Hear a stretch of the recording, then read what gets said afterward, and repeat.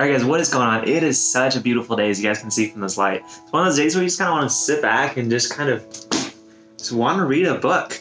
So in this video, we're going to talk about my top 6 books that I recommend that every pre-med and medical student read. But first, let's get to a B-roll.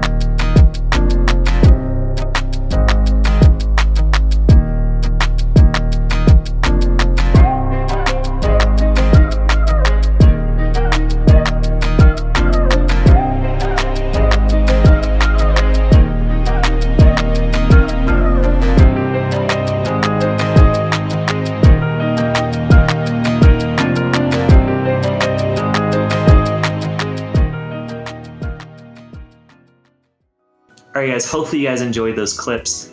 Quick introduction for any of you guys that haven't met me before. My name is Laksh. I'm a 4th year medical student. If you enjoyed this video, then check out the rest of the videos. Give this video a like and subscribe to the channel. But let's get into the top 6 books that I recommend that every pre-med and medical student read. Some of these are conventional and some of these are just hidden gems that I found in a bookshelf and saying, that seems interesting, and they've been my favorite books ever since. So let's get right into it. Any book that I mentioned will be linked down below. The first book I recommend that you read is called Still Alice. So this is a book written by Lisa Genova. It's actually a fiction tale, and I don't read very many fiction novels, so this one really stood out. It's about a PhD from Harvard who develops early onset Alzheimer's. And it's such an accurate description of what somebody with really any form of dementia, but Alzheimer's in particular, goes through. The author did a really good job of interviewing patients that have Alzheimer's as well as family members, and goes through how big of a deal it is to lose even the minute details of our memory into the biggest portions of our lives. And it is such a good read, guys. I recommend it. I honestly, as I mentioned, don't read fiction tales that often, but this is one of the few books I could not put down, and I was excited the next morning to read the next part. So Still Alice, I think as a healthcare provider, we don't really know how to deal with dementia, especially with family members with dementia. And so to be able to kind of put yourself in the perspective, it's written in that form, putting yourself in perspective of somebody that's losing their memory. This is such a powerful book. So I highly recommend Still Alice by Lisa Genova. So the next 2 books we're going to talk about are books that you probably heard about if you haven't already read them. But I have to include them in my list because they're just so powerful. And then the final 3 books are probably books you haven't heard about before. So getting into book number 2, Being Mortal by Atul Gawande. If you haven't read this book, even if you've heard of it, this is a must read. Being Mortal talks about the fragility of mortality. So as physicians, it's kind of ironic because dealing with mortality is something that we struggle with, probably one of the biggest hurdles that we struggle with in medicine. We try to fix everything, and it's the gloomy fact that, our patients are going to face death at one point or another.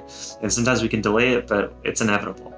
And we struggle with having that conversation with our patients that are getting older and not really knowing what to do with them in terms of care that we can provide them, resources that we can give them, as well as just having conversations with even our younger patients who are dealing with very life-threatening illnesses. But this book is such a powerful reminder of the importance of having these conversations with our patients, of end-of-life care and goals that we should have, and gives you a nice framework of how we can go about having these conversations, what we should say, what seems to work based off of Dr. Gawande's experience. So I highly recommend you guys read this. It's super powerful. I really do think it will change the way you practice your style of medicine, especially with dealing with patients that are near or at a very critical point of their life. So getting into book number 3, and this is probably my all-time favorite for many reasons, and many of you guys probably include this in your all-time favorite as well, which is called When Breath Becomes Air by Dr. Kalanithi. So if you aren't familiar with kind of the story behind this, I'm not really spoiling much because this is kind of how the book starts, but Dr. Kalanithi discovers pretty early on in the book that he is diagnosed with lung cancer. He is a neurosurgeon. So he is dealing with being both a physician as well as a patient. It is a great reminder as healthcare providers what our patients deal with when they are faced with such a grim diagnosis like lung cancer. But the other reason I love this book is it's just so beautifully written.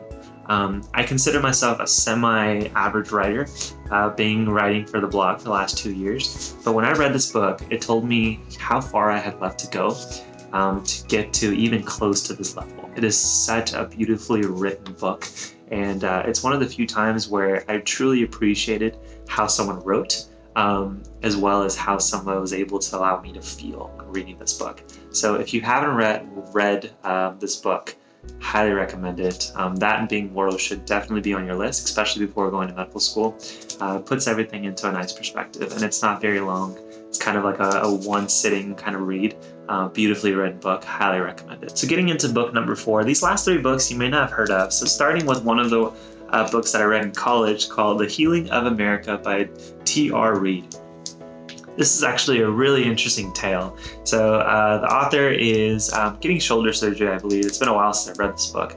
But the way it works is he is trying to go through numerous different countries with different healthcare systems, like Cuba, the United States. I think he goes to India, he goes to France, and he's able to see the care that he's provided for the same kind of injury, and whether he needs surgery, whether or not, as well as the cost. So if you're at all confused about the healthcare systems, and it's honestly something all of us are probably confused about, living in the United States is a very complicated system, but other countries have such unique ways of providing healthcare, some free, some do it in a very interesting manner, that this is a nice narration of somebody going through, he's not a physician, somebody going through the medical system in different countries, and there's some really good ideas from other countries, regardless of where you live, like, oh, I wish we had that.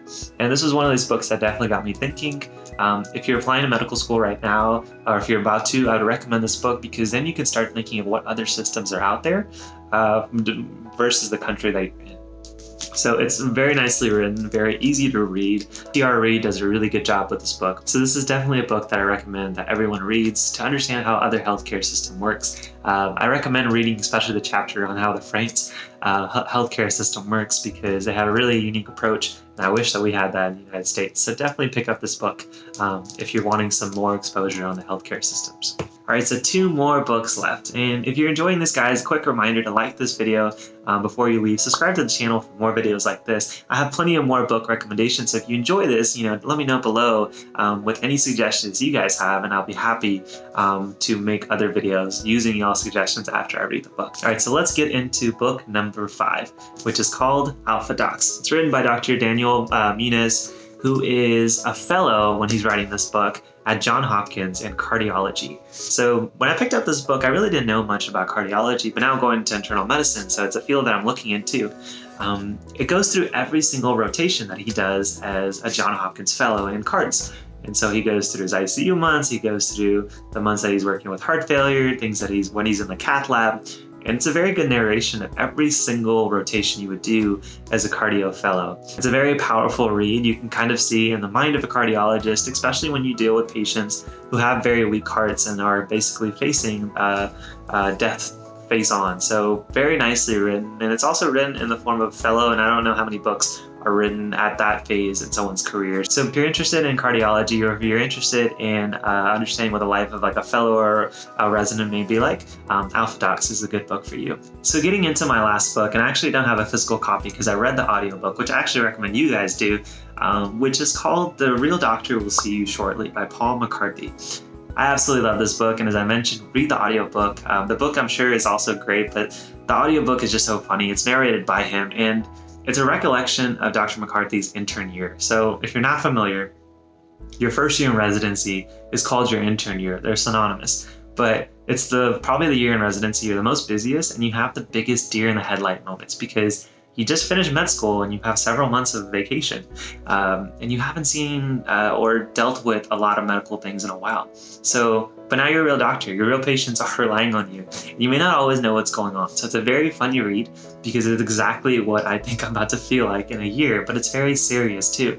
Dr. McCarthy deals with illnesses that are life-threatening, like HIV and heart failure. But he also deals with things that are very uncomfortable, like running the code. Those are things I'm going to have to do in residency, and so it's a very good, accurate description of what an intern year will be like. The failures, the successes, and then just feeling burnt out, the feeling of feeling accomplished. And so there's a lot of emotions that go through it. It's a very good read, but I definitely recommend that you do the audiobook if you have an opportunity. But those are my 6 recommendations, guys, and hopefully you guys enjoyed them.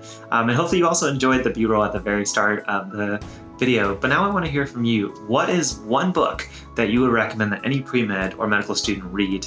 And if you comment down below, I'll put you in the entering for the giveaway for this month, which is my books and my video course for free. So just put it down below, your recommendation that you recommend anyone, including myself, as well as any of the viewers that managed to see this video read. And hopefully we can start collecting a list of books that all of us should read one day. But if you guys have more questions, comment down below. I'd love to hear your book recommendations, and you'll be entered in the giveaway if you comment down below. But as always, if you enjoyed this video, definitely give it a like. Subscribe to the channel. I'm enjoying making these videos more and more, getting more creative, and so I really want you to be part of the community. So make sure you subscribe to the channel for more medical tips, as well as things like this, which are tips in general, but we got to read in medicine to grow as physicians. So if you guys enjoy this video, make sure you like and subscribe to the channel. But I will see you guys in the next one. Take care, my friends.